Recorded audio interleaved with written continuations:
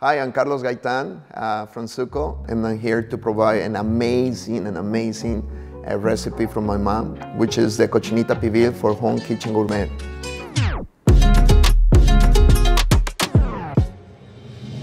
You know, Cochinita Pibil for me is really amazing. It's very special. It's a recipe from my mom. She flew from Mexico to Chicago to try it and give me the approval. And she gave me the 2 thumbs. She creates pineapple vinegar that she makes herself, and it's amazing. It has a little bit of almonds, cinnamon, cumin, not spicy. You can taste the flavors. But, you know, I think I'm very blessed just to have that recipe in my restaurant. Every time that I cook that recipe, it's just like giving you a piece of my hometown, giving a piece of my mom, you know, making Cochinita Pibil. Thank you so much, Chef Carlos Gaitan, for allowing us to use this recipe at Home Kitchen Gourmet. That's clearly part of your childhood and so close to your heart. Without further ado, let's get cooking. Cochinita Pibil. Step 1. Place dried peppers in a bowl large enough to hold twice the amount of peppers that you have and cover with hot water to rehydrate. Step 2. Steep peppers in hot water for 10 minutes and drain. Reserve water to add to the blender when creating the pibil. Step 3. Rehydrate garlic using 1/2 cup of water from the rehydrating of the peppers. Step 4.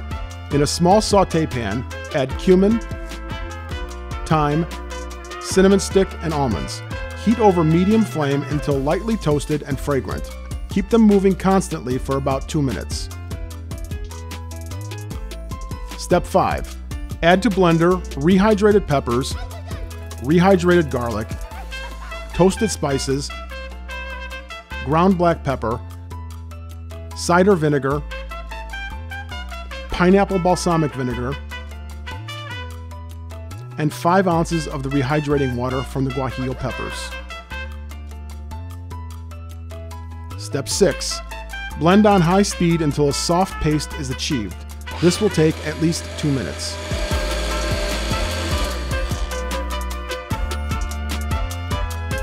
Step 7.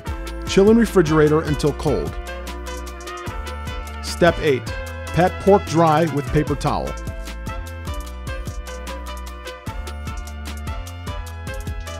Step 9.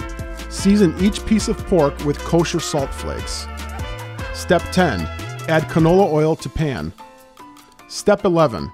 Heat pan over high flame and sear pork quickly in the hot sauté pan to brown.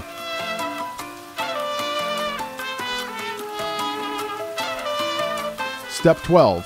Remove pork from pan. Step 13. While the pork is still warm, slather chilled pibil on both sides of pork.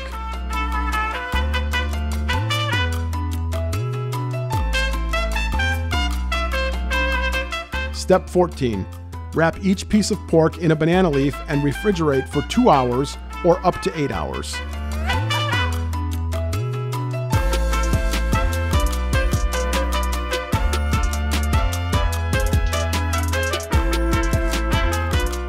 Step 15.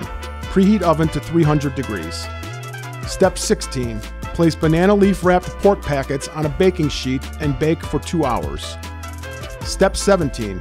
Remove packets from the oven and allow to rest for 10 minutes.